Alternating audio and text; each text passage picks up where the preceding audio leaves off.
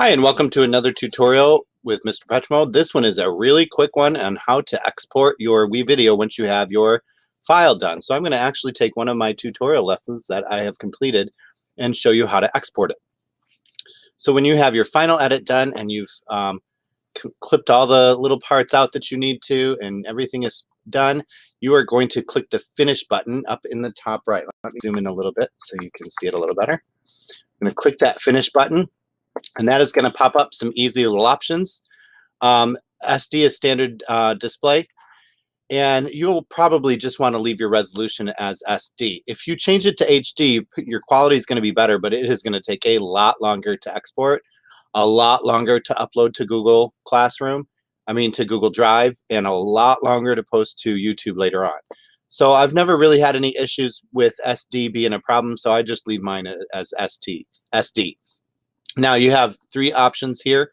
The OneDrive, if you're a OneDrive user, you can put it there. I love my Google Drive export, so that's where I'm going. And YouTube. Now I use YouTube too, but I find it so much easier to throw it into my Google Drive first. It just makes it work so much faster. And I have a hard copy in my Google Drive that I can file and keep away forever as a backup. So I'm just going to hit that export button.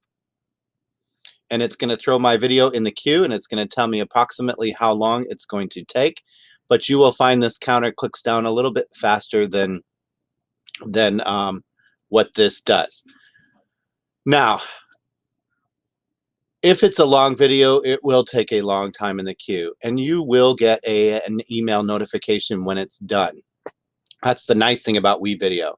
So you can just hit that export and then leave it alone, go do something else, go grade papers, go clean up the puke that's on the floor of your classroom, go do whatever else that you need to do.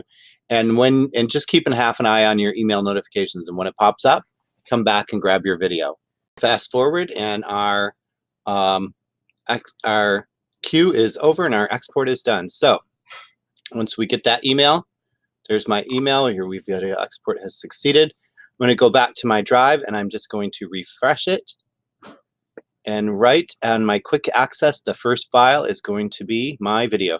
Now, you can leave it here in your Google Drive, or what I like to do is right-click it and download it to my computer.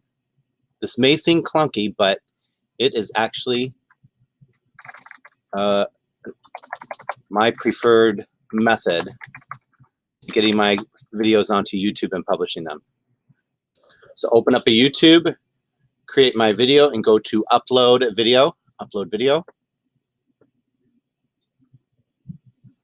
And then I'll be able to select that file from my hard drive.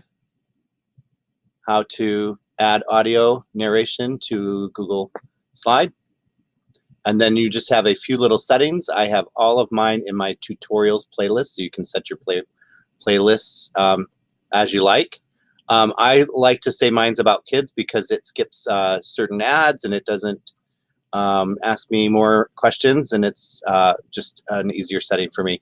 If you're not making this for kids, then you can change your settings there. Hit the next button. I always skip number 2 options and leave those alone. And then the visibility. Here you can set it to public, unlisted, or private. I always go with unlisted. That way they can't be searched for, and they are posted in my channel. Right here is your link to your YouTube video, and you can copy it right there and then finish it up by hitting that save button. So there you go. There's another tutorial by Mr. Petrimo, and thank you. I'll see you next time.